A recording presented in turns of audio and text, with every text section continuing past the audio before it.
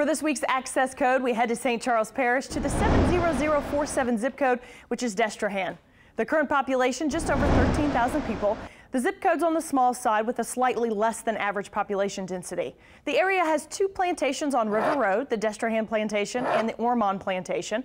The German Coast Farmers Market is a main attraction held on Wednesdays and Fridays. The St. Charles Borromeo Church boasts the oldest German cemetery in the South, and right down the street is the George Prince Ferry Memorial in honor of the 77 victims of the worst ferry disaster in U.S. history. The Ormond Plantation in Destrehan is a popular destination for weddings and has a restaurant open to the public. My cuisine is called River Road Cuisine. It's kind of a little melting pot of a little bit of German, a little bit of Creole, and a little bit of Cajun. And what we have here is our crab meat and shrimp stuffed eggplant. I have a pecan smoked pork rack over a sweet potato hash with a cane syrup glaze. I have a crab meat and brie appetizer.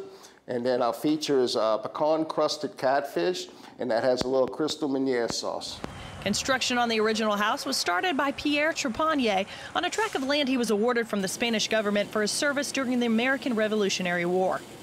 The two wings on either side of the house, which are called garçonnières, are taller than the main building, giving the plantation a distinctive look. As you can imagine, it's changed hands many times in over 2 centuries. In the mid-1900s, it was bought by owners of the Brown Velvet Dairy. They modernized the house with indoor plumbing, gas, and electricity. Ormond Plantation is currently owned by the Carmouche family. Alongside the restaurant, which has 6 different dining rooms, it's also a bed and breakfast with 5 bedrooms upstairs.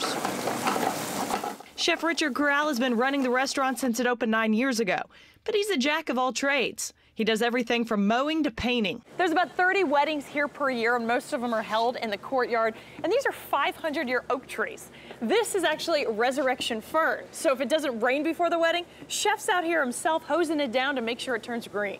Everything we do here is fresh from scratch. We have a great small crew, so we're kind of personal. So we feel like we can really give that nice southern charm and provide great food at the same time. And the plantation is over 225 years old. The restaurant is open to the public for lunch Tuesday through Friday. Dinner is served Thursday and Friday nights, and brunch is available on Sundays. And Chef works a lot of hours, guys. So he actually goes upstairs to the doll room to relax. Oh, yeah? That's a cool room, by the way. It's creepy. Some of the dolls are over 100 years old. He tells me they never talk back to him. It's not creepy, it's historic.